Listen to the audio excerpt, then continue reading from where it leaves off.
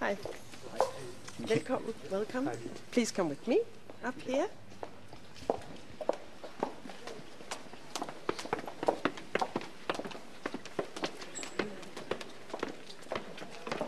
In Russia, we have no opportunity to do this, and we are grateful that we can do it here, in such a beautiful place, with so handsome people around. The only thing I should remember today is to say I do, that's all.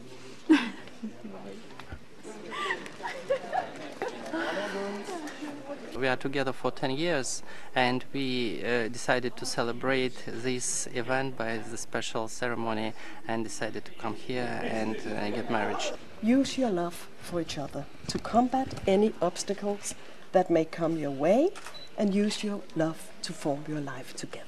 If you will take Konstantin Petukov to be your spouse. Yes, I do. Нет, вот этот. This anti-gay propaganda, the religious propaganda, a lot of activists just hunting on gay people in Russia.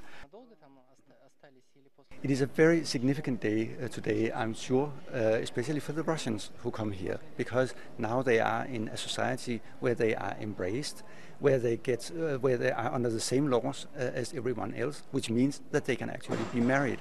I'm sure that they come here to get married because it means something to them, and they have no way to get that in Russia. And I'm very happy that they can come here in this society and be embraced by us and have this.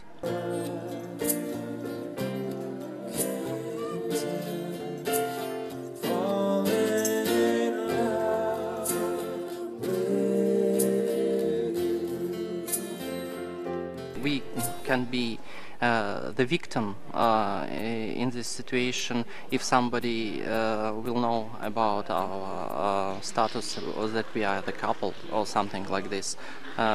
We work in the some structures which are on the cover of the government, so it will be a lot of problem for us if somebody in our work knows about this. My message to Mr. Putin today is: look how you can make a wonderful society that embraces the population. Do not make laws that deprive people of their fundamental rights. Do not make laws that deprive them of freedom of speech. Do like we do. Embrace your people.